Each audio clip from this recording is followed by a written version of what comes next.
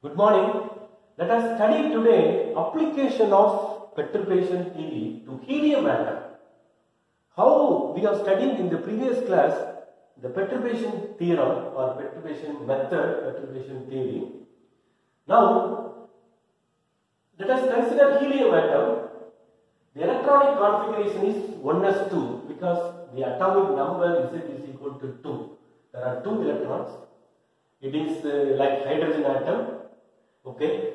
So the Schrödinger wave equation or the eigenvalue equation for helium atom is H cap psi equal to E psi, where H cap is the operator obtained for hydrogen for helium atom. I have shown already here how to construct the Hamiltonian operator for polyelectron atoms. It consists of for the Hamiltonian operator for electron 1, Hamiltonian operator for electron 2, they are similar to hydrogen atom. Hydrogen atom, 2 hydrogen atoms. Okay, and plus the perturbation term, the interelectronic repulsion term. This is the interelectronic. There is an interelectronic repulsion. The term is called 1 by R12. This is called the perturbation term. So the Hamiltonian is split into 2 parts. This Hamiltonian is split into 2 parts.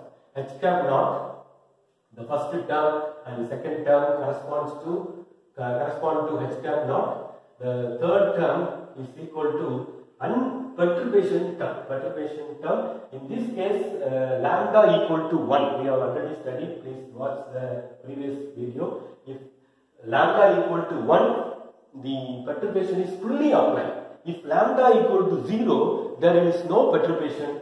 There is no perturbation. Let us now write the wave function. Now we have written the Hamiltonian operator. Okay. Similarly, the perturbation term is always smaller than the unperturbed term. Okay. We have seen the Hamiltonian operator. Let us now see the wave function.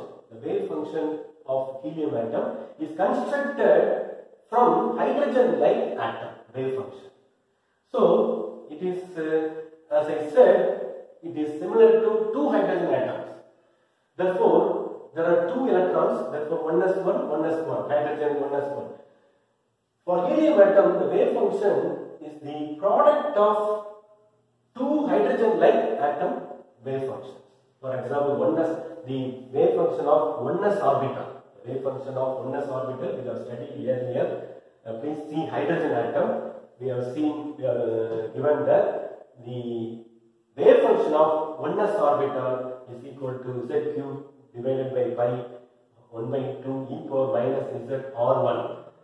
Okay, for electron 1, for electron 2 is z r2 in terms of atomic unit. This is the wave function in terms of atomic units. Okay, now therefore 2 times multiply, therefore z cube by pi and e power minus z r1 into e, therefore minus means multiplication, it will be addition with the power r1 plus r2 in terms of atomic unit. Okay, now let us calculate the unperturbed energy. What is unperturbed energy? H cap naught. H cap naught, the unperturbed energy, then perturbed energy. First, the unperturbed energy of helium atom is equal to sum of energies, ground state energies of 2 hydrogen-like atoms. See, this is hydrogen atom, this is like hydrogen atom. Therefore, the unperturbed energy of helium atom is equal to sum of ground state energies of 2 hydrogen-like atoms. Now, let us calculate the perturbation energy. What is perturbation energy? This is the perturbation energy. How this is calculated, we will see. First order correction to ground state energy. The perturbation energy is obtained by using average value theorem or expectation value. We have studied in the past days. So, the perturbation energy, first order perturbation energy is equal to this, and there are 2 electrons. Therefore, it is a double integral. This is in terms of bracket notation. This is in terms of integral notation. Okay, since there are 2 electrons, the double integral is taken because of that. Okay, therefore, let us substitute this wave function here, z cube by pi whole square. Therefore, e power 2 because 2 times e power minus 2 z r1 plus r2 d tau 1 d tau 2. D tau 1 is for volume element. D tau 1 is the volume element for electron 1 and d tau 2 is the volume element for electron 2.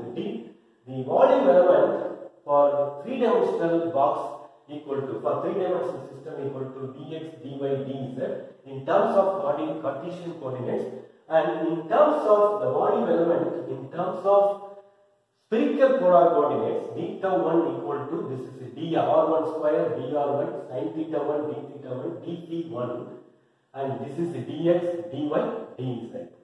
Let us, on evaluating the integral is, this is now integral, this integral is evaluated mathematically. It involves many steps, complex many steps. The evaluation of integral is very tedious, but the results are very important for us. On evaluating the integral, the perturbation energy, this is called the perturbation energy, is obtained 5/8 z.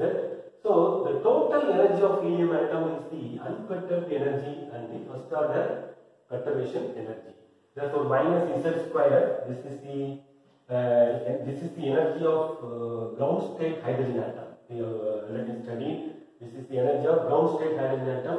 There are 2 hydrogen atoms. Therefore, minus z square plus the perturbation energy 5/8 z in terms of atomic unit. Now, what is atomic unit? One atomic unit is equal to 1 HARTREE. 1 HARTREE is equal to 27.2 electron volt. Now, what is 1 HARTREE? 1 HARTREE is a unit of energy in atomic units. This HARTREE energy is used in quantum mechanics, computational chemistry, and molecular orbital calculations, etc. Okay. Now, it is also 1/2 atomic energy is equal to ionization potential of hydrogen. What is the value of ionization potential of hydrogen? 13.6. Therefore, 1 HARTREE equal to 2 times the ionization potential of hydrogen atom. Now, the theoretical energy. So, let us substitute Z2, Z value equal to 2 in this expression.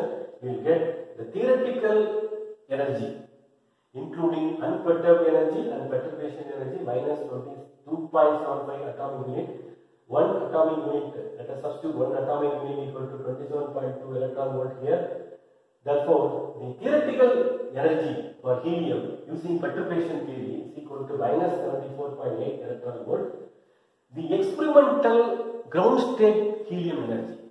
This is also the theoretical ground state energy for helium atom. This is the experimental helium atom ground state energy is obtained from spectroscopy, photoelectron spectroscopy, etc. equal to minus 78.996 electron volt. Now you see there is a huge difference. There is a difference between the theoretical.